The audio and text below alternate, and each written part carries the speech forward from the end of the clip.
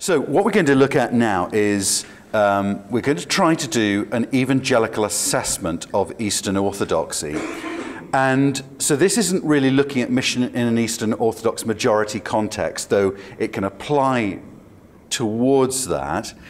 This is really looking at the theology. And we saw in the last session a little bit how Eastern Orthodoxy has experienced something of a revival, strangely, in the West. And it's got a particular attraction for evangelicals, I think especially in the United States at the moment. And if I may, I'm going to add a couple more reasons to what we saw this morning, to why there should be this attraction towards Eastern Orthodoxy in the West. There's the mysticism of Eastern Orthodoxy seems to be peculiarly attractive to those dissatisfied with Western charismatic experience. I give an example of that from one of the ex-ministers of the church I used to be at in central London, conservative evangelical church. One of these ministers became a leading figure in the 1960s in the charismatic movement, and then his name was Michael Harper. He then converted to become an Eastern Orthodox priest. And it seemed that his charismatic experience was a stepping stone towards the mysticism of Eastern Orthodoxy. In the US, even more strongly, it seems to me, there's an appeal in Eastern Orthodoxy towards the rootless evangelicals. There's an appeal of rootedness, tradition, stability, similar to the appeal of Rome, and a beauty, an aesthetic, which is attractive, an attractive contrast to the banal everydayness of evangelicalism, where there doesn't seem to be any sense of awe or wonder. And so that seems to be an especially strong attraction in the United States, as I see it. And also, slightly more humdrum perhaps, I think some of the converts you see from evangelicalism to Eastern Orthodoxy are fleeing particular Western problems to an unknown that can be molded. So Roman Catholicism is a bit more of a known quantity. Eastern Orthodoxy is a slightly less defined and slightly less known quantity, and therefore you can flee it into a religion that can be more comfortable according to what you want. Because Eastern Orthodoxy is quite vaguely understood in the West. Yotis mentioned that Christianity in the East, Eastern Orthodoxy, has never experienced medieval scholasticism, had a Renaissance, a Reformation. In fact, in the 1570s, a Lutheran mission team was sent to Constantinople in the hopes of starting a Reformation of Eastern Orthodoxy, and the Eastern Orthodox simply didn't understand the categories they were using. They simply didn't understand what they were talking about. They haven't really had an enlightenment. So Eastern Orthodoxy is important and attractive to the West as well. So it's important, whether you're ministering in an Eastern Orthodox majority context or not, to have some grasp of and appreciation for ability to be able to discerningly think about Eastern Orthodoxy. Now, this is a simply massive, massive task for however long we've got.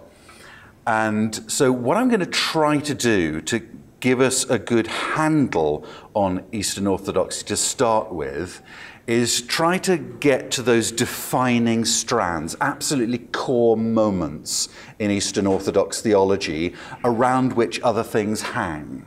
So Yotis has looked at a good bit of ecclesiology, which is core. I'm going to focus on some other issues, key theological issues, so that by having gone to those core doctrinal points, we can then get a good sense of where Eastern Orthodoxy is at and its main concerns. For example, if we were to have but 1 hour in trying to examine Lutheranism, you want to go in on justification pretty quick. Let's get a good understanding of justification. If you then want to see, well, how is the Reformed tradition different to the Lutheran? Well, you certainly want to mention pretty quickly union with Christ. Let's talk about that and see what that's doing to the doctrine of justification. I'm going to suggest there are two main strands to Eastern Orthodox theology that you need to understand to have a fair grasp of it. And the first is to do with icons. Now, why icons? Why is this not a random statement? Well, the first Sunday in Lent is called the Sunday of the Triumph of Orthodoxy in the church calendar of Eastern Orthodoxy, which celebrates the veneration of icons. Now, there's a bit of history here. Iconoclasm had been officially defeated, but then came back in a small way, and then is finally defeated under the championship of the Empress Theodosia in Constantinople, and she leads this procession on this day in the year 843, taking icons back into Hagia Sophia. And so the restoration of icons to the churches after the iconoclasts had removed them, this is the triumph of orthodoxy. And therefore, the triumph of orthodoxy is all about the veneration of icons, which gives you a sense of how central icons are to Orthodox identity. And this then helps you understand some of the more popular face of Eastern Orthodoxy, priests wearing beards, for instance. It's an iconic culture. The priest is an icon of Christ, and so Christ had a beard, the priest will have a beard. Constantinople was an icon of the heavenly Jerusalem. The emperor in Constantinople was to be an icon of the heavenly emperor, and so he's surrounded with incredible glory and splendor. Now, the icon controversy was really an extension of the Christological controversy. It was seen as part of the Christological controversy. So of the 7 ecumenical councils, the Eastern Orthodox Church refers to herself as the Church of the 7 Councils. And of those 7 councils, the first is Nicaea. And really from Nicaea, they're all really building on Nicaea to define more clearly aspects of contested Christology.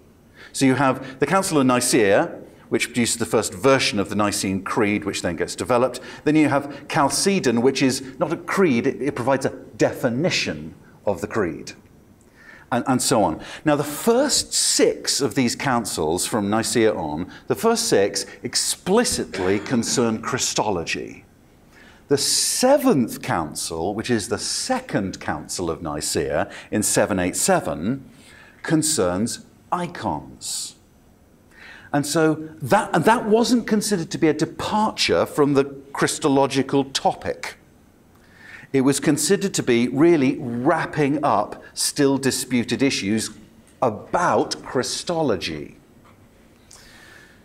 And so the Second Council of Nicaea, I did say AD 787, the Second Council of Nicaea defended the great iconophile theologian John of Damascus.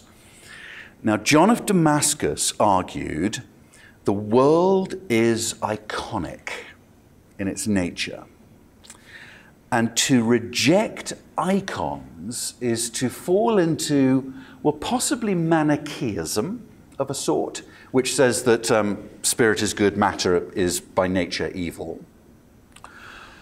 Or at least, if to reject icons is not Manichaean, it is, and here's the central charge, to reject icons is docetic. It is a denial of the true humanity of Christ. 4, John of Damascus, in his defense of icons, primarily turned to the incarnation as his central defense of icons. In the incarnation, Christ assumed creation, created flesh, So God, John said, deified matter. We'll come back to this matter of deification in a little moment, so just hold on to that language for now. God deified matter, making matter a vehicle of the Spirit. And so, the logic goes, if created flesh can bear the Spirit and be a vehicle of the Spirit and God's revelation, so can created wood and paint. And that wasn't seen to be a strange extrapolation, because Christ is the head of creation. All creation must follow him. All creation will be glorified in him, ultimately. And so in Christ, we see God uses created matter, flesh, as a vehicle of his glory, and he can do that in other aspects of his creation too. Now, that's about where John leaves things in sort of late patristic iconology. But the theology of icons then gets developed. And I'm going to move on to Gregory Palamas a little bit later. And a key component in the mature Eastern Orthodox theology of icons is an understanding of the transfiguration of Christ. An understanding of the transfiguration that's most fully developed by Gregory Palamas. Now, Gregory Palamas, for you Western theologians, his dates were 1296 to 1359. He was a monk on famous holy Mount Athos. He was Archbishop of Thessalonica, and he was not too far off in time from Thomas Aquinas, and might be helpful to think of him as a sort of Aquinas of the East. He has that significance and gravitas for the East, and is really going to set the theology for the next few hundred years. Now, here's what Palamas does with the Transfiguration and why it's important for icons. So, think of the Transfiguration of Christ, where they see his glory and his face shines like the sun, and his clothes are whiter than any laundry could whiten. And what happens is, in the Transfiguration, the light of divine glory shines, here's the key bit, from Jesus of Nazareth, human flesh. Divine glory shines through human flesh, created flesh. As a divine light shines forth from picturable human flesh.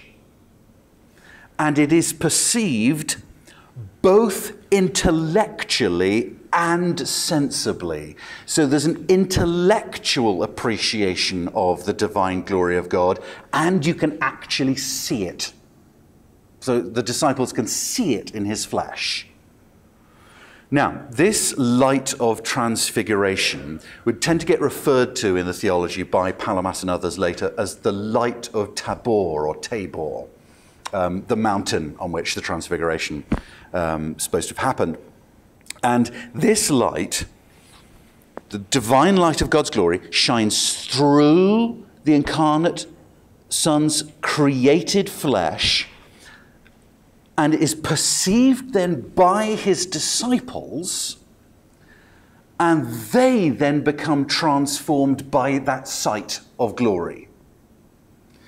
And so this light of Tabor is experienced by the disciples, and later can today be experienced by the saints as they are inwardly, transformed by the perception of Christ and God's glory through Christ. And so, a key figure here would be to think of Moses too, who appears, of course, on Tabor. The saints, in perceiving this light of divine glory, are themselves transfigured. Their bodies become transfigured. So Moses, in Exodus 33 to 35, Moses spends time with God, and he begins to radiate, shine with God's glory himself. So what happens is the glory of God shines through created matter, is perceived by disciples, by believers, and they themselves begin to be filled with this divine light and glory, and it spills over in them too. And not only internally transforms them, but begins to, even Yotis joked about having a glow in the dark here. The idea is that some saints, particularly on Mount Athos go the stories, some saints have been transfigured in this life so that they glow, they seem afire with the light of God's glory. So the picture is God's divine glory shines first of all through the human flesh, the created flesh of the incarnate Son, is perceived then by disciples and believers who themselves receiving this light of Tabor, this divine glory, then themselves pass it on, shine on the light of divine glory. Hence, you can not only see the picturable flesh of Jesus and see divine glory shining through it, wood and paint, other created matter, can be vehicles of divine glory, and so can saints. So that you could have an icon of Moses or Gregory Palamas himself. Saints who've beheld the divine glory themselves have become glorious, and you can have icons of them, and by beholding a saint you can receive God's glory. So you could spend time gazing upon an icon of Christ or Mary or Gregory Palamas, and through that what you're wanting is to see the uncreated divine light of God's glory. That's what you're wanting to experience. This mystical appreciation of God's glory. Now, with Gregory Palamas, it seems to me that the idea of deification in this theology has undergone somewhat of a change. And let me unpack this. In the early church fathers, you see clearly from the 2nd century theologians talking about the idea of deification. But as I read the early church fathers, it seems to me what they mean by deification is something rather different to what Palamas means by deification, and what theologians in Eastern Orthodoxy subsequently mean. When you read, say, Irenaeus of Lyon, Athanasius, let's take Athanasius. Athanasius, he believed that the Son becoming incarnate, God becomes man that man might become God. The Son of God becomes man that men might become sons of God. What the Son is bringing to us is his knowledge of the Father. He is in the image of his Father because he knows his Father. He couldn't image his Father if he didn't know his Father. And so he's bringing the knowledge of God and bringing us into his own communion with his Father. And so deification in the early church seems to me to be something quite akin to what we would call adoption today. That saints are united to Christ and brought to share the divine communion, and by sharing the divine communion, the Son's communion, knowledge of his Father, by doing that, become transformed and glorified, Christ-like, glorious, holy.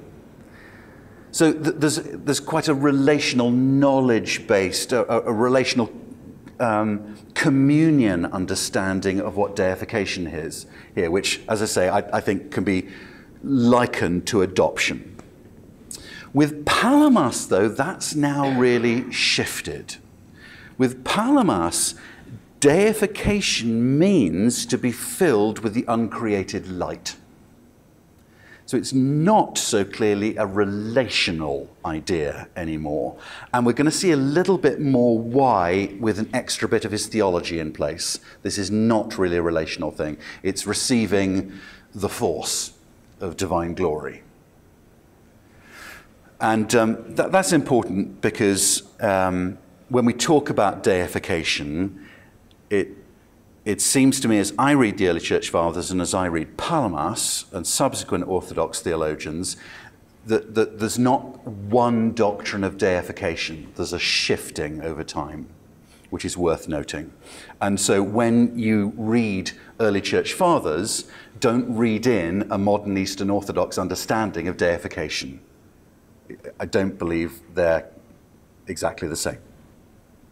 So that's the first basic strand of Eastern Orthodoxy, the understanding of icons. The second key element of Eastern Orthodox theology that helps you get a handle on it as a whole is the idea of God's incomprehensibility.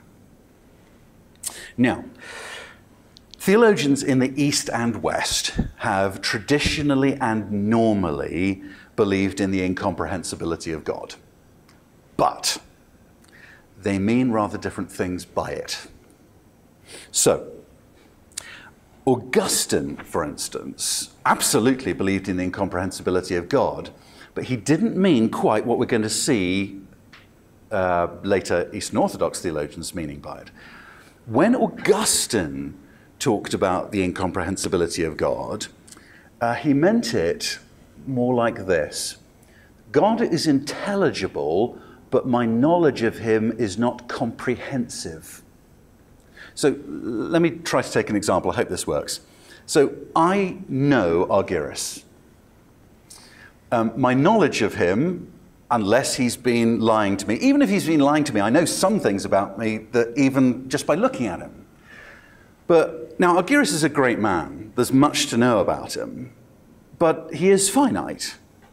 So even with Argyris, I have a true knowledge of him, however much I know him. I have a true knowledge of him, but I don't comprehensively know him. I don't know everything about him. There's loads about Argyris I don't know.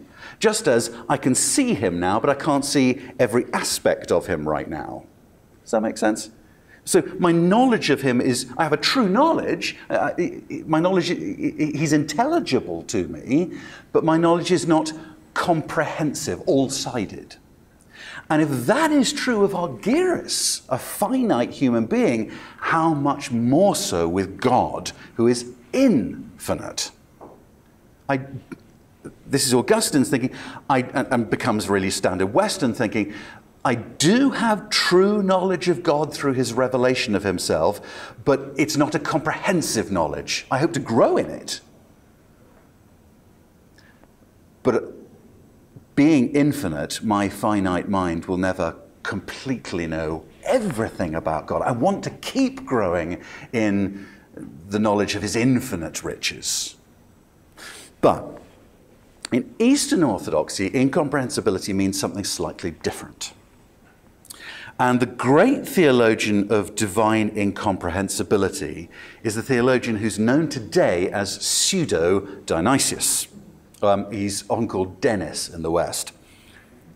Now, while Denis lived, he was living and ministering in the late 5th, early 6th century, his works were written as if they were composed by Dionysius the Areopagite, who was converted in Acts 17.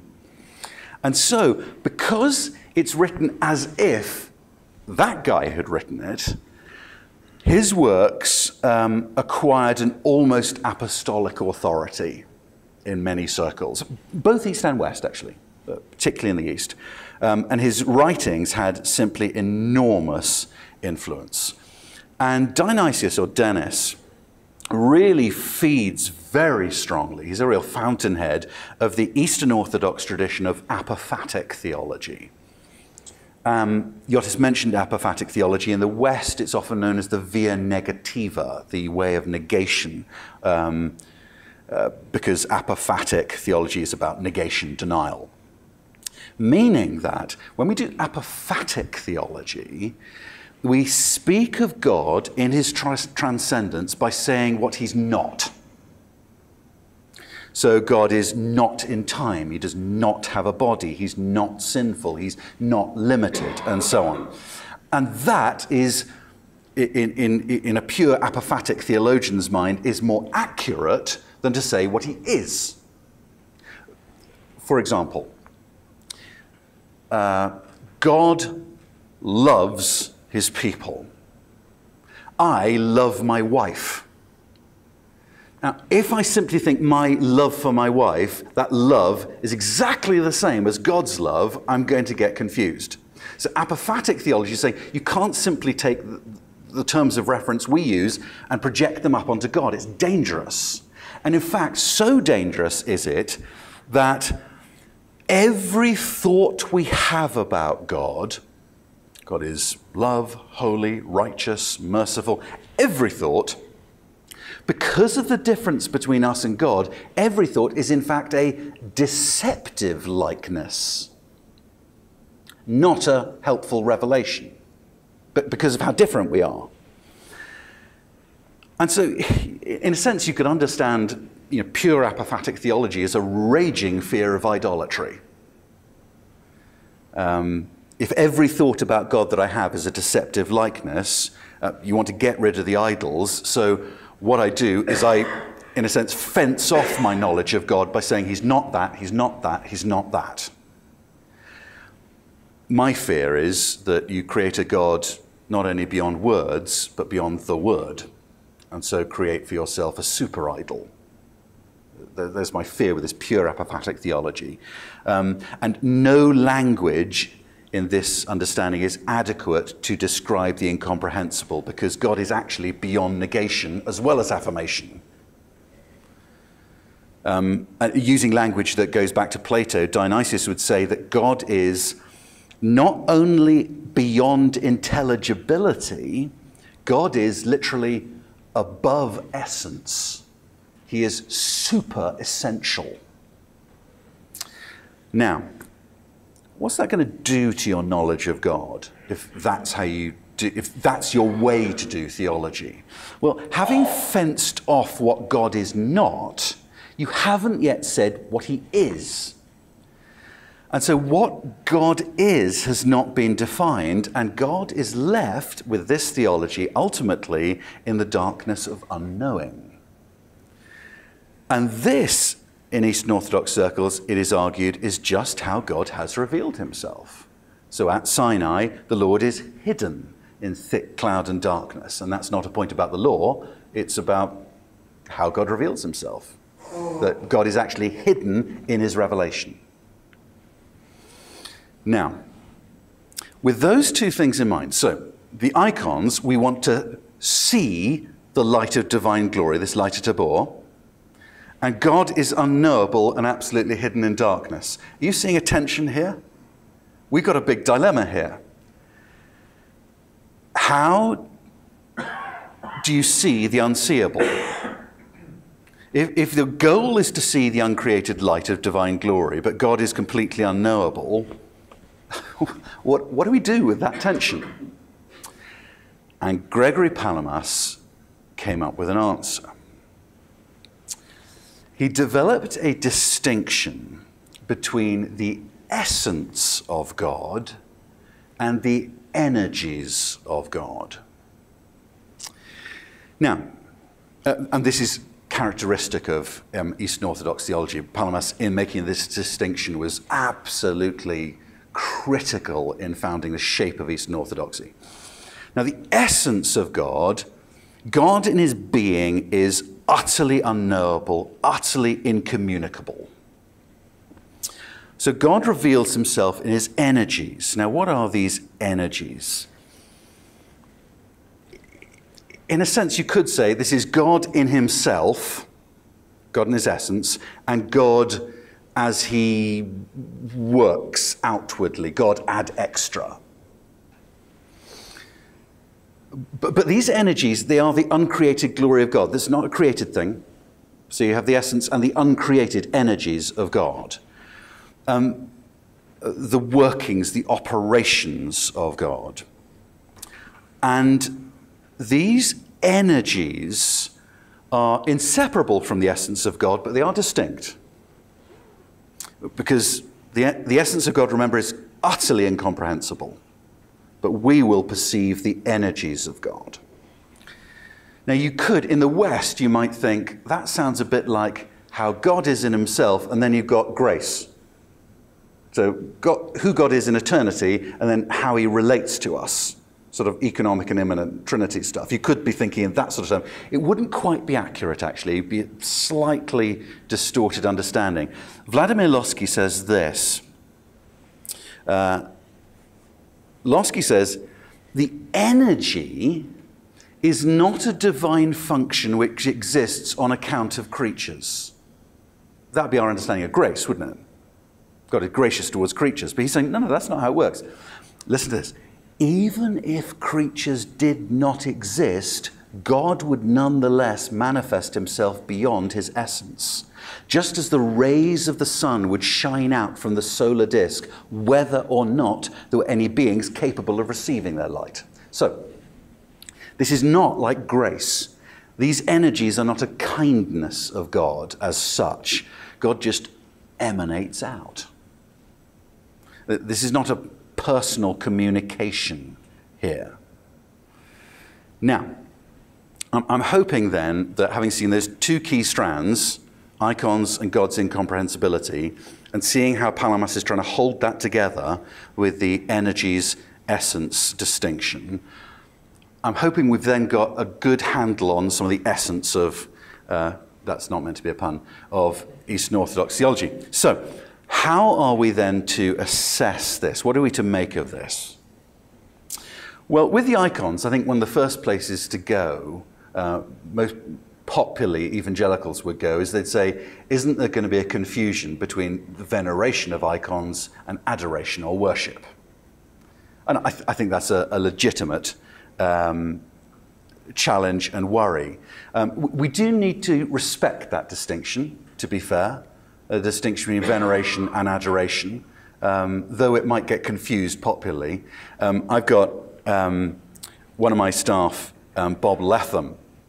He told me about a time that he went round to a conservative household, very much of the Reformed tradition, and there in the living room by the piano, framed nicely, was a picture of the Doctor, Martin Lloyd-Jones. And Bob Letham was saying, now, they were venerating that. There was a real respect for Lloyd-Jones there.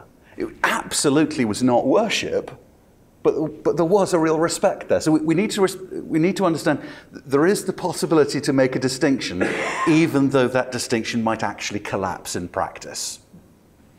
But where theologians, I think, should go is a little bit deeper into some of the more core issues. And some Western theologians have wanted to ask this. This distinction between essence and energies, does this mean there are two parts to God?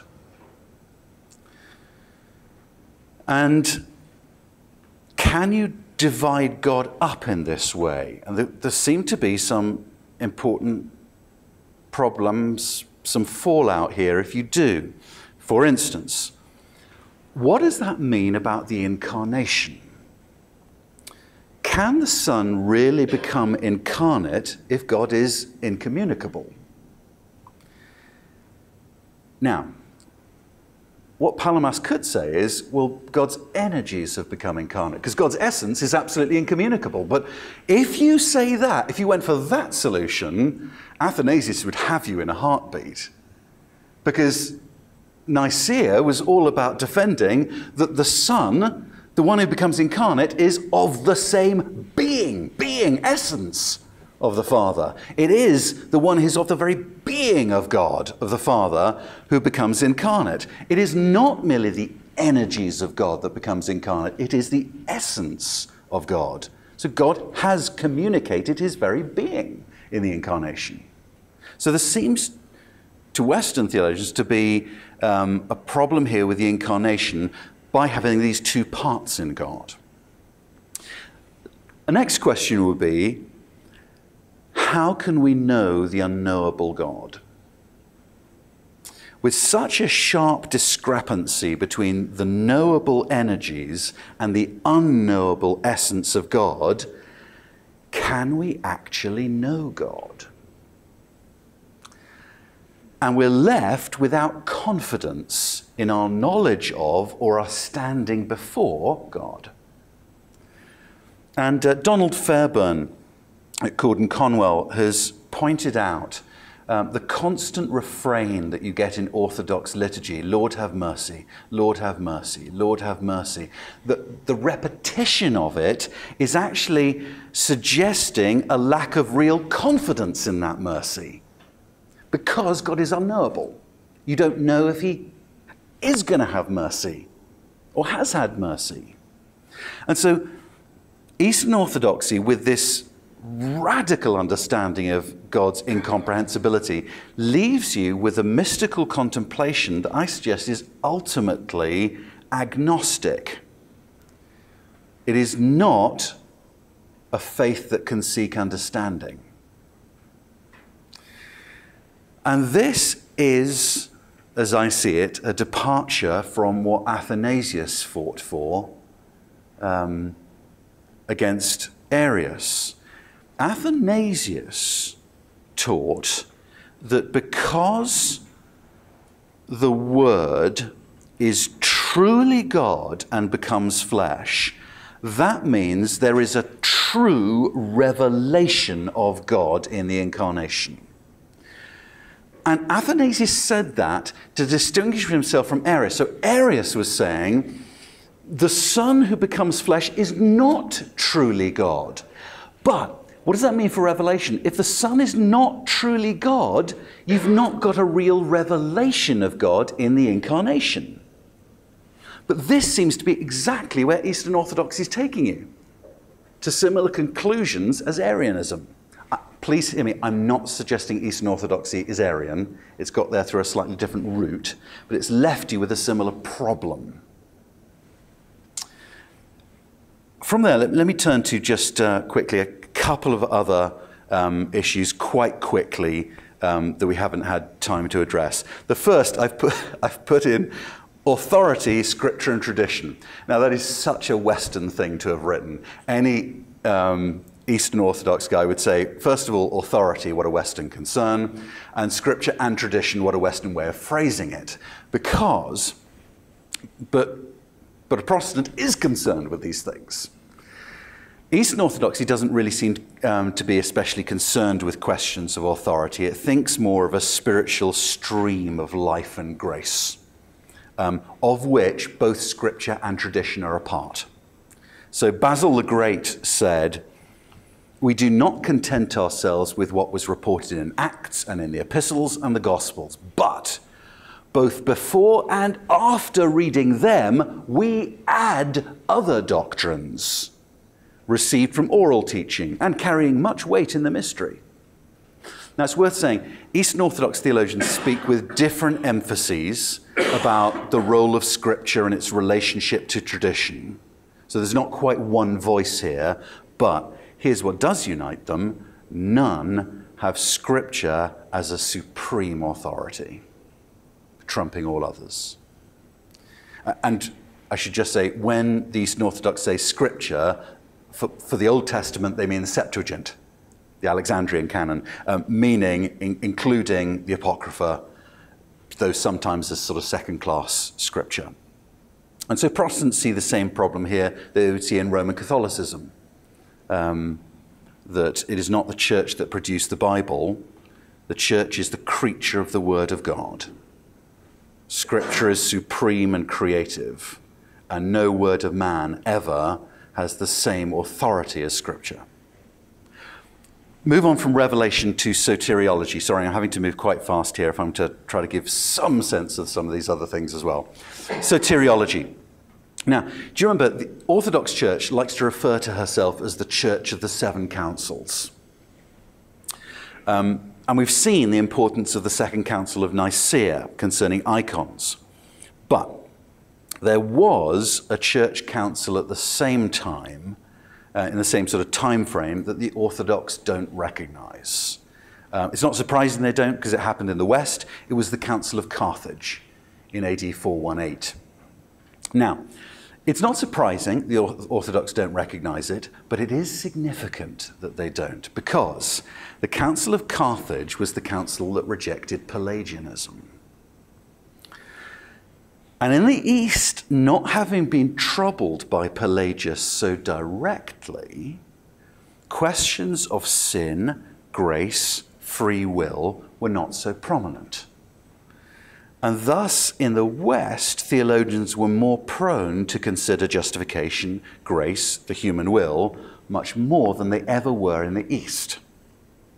And then that maps out into quite a different understanding of what salvation is.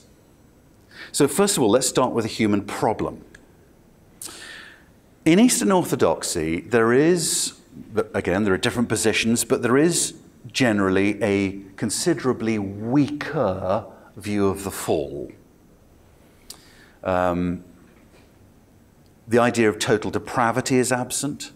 The idea of original guilt is almost universally absent. Rather, you become guilty by doing bad things. Now, with this hear me carefully here, this weaker view of the fall, this then affects, if you have a lesser problem, the solution's going to be lesser. It's going to look different. And so the incarnation, redemption in Eastern Orthodoxy, because of the problem is different, the incarnation is not so much about salvation from sin as about deification. So the emphasis is on the coming of God to men, the conquest of death and the resurrection. It's not atonement for sin at the cross, because sin is not the problem we're seeking to really deal with. And so you might say, in different theologies, you can have systems where there are two-act stories and three-act schemes of salvation. We're in the West most used to a three-act scheme. So a three-act scheme is you have creation, fall, redemption, right? Three acts. You have creation, fall, redemption. Now, Eastern Orthodoxy is a bit more of a two-act show. You have creation and then deification. There's not such a big deal about the fall in the middle. It's there, but it's not such a prominent feature. And I suggest this is actually precisely the difference, in that we have a Cyril scholar in the room. This is precisely the difference between Cyril of Alexandria and Nestorius. So Nestorius believed very much in this two-act scheme of salvation, that you have the first age of corruption, and then you have a second age of incorruption, and Jesus lifts us from one into the other. That's your scheme of salvation. Whereas Cyril, fighting for the Orthodox, was wanting to say, no. Rather than Christ coming as an exemplar to lead us into the second age, rather you have God comes in the flesh as an entirely sufficient Savior. In him is salvation. And so rather than leading us into a second age, he accomplishes salvation in himself. And this leads to, final little observation, the issue of synergism, synergistic soteriology in Eastern Orthodoxy. As in, salvation is a cooperative thing, a cooperation between God and man. Now, this synergism seems to me to be a departure from, not a faithfulness to, Cyrillian orthodoxy. Cyril's saying God's redemption is sufficient, he's not an exemplar. And if that's right, that synergism is a departure from that orthodoxy, then Eastern Orthodoxy has departed from patristic orthodoxy. And those who are not synergistic have actually maintained faithfulness to patristic orthodoxy. But synergism seems to be, in Eastern Orthodoxy, of a piece with a failure to see the complete sufficiency of Christ for salvation, which gets displayed in prayers to the saints and especially Mary. And those prayers often seem to slide into the belief that Mary and the saints are not just intercessory friends, they're mediators. And so once again, you have a detraction from the complete sufficiency of Christ as a Saviour.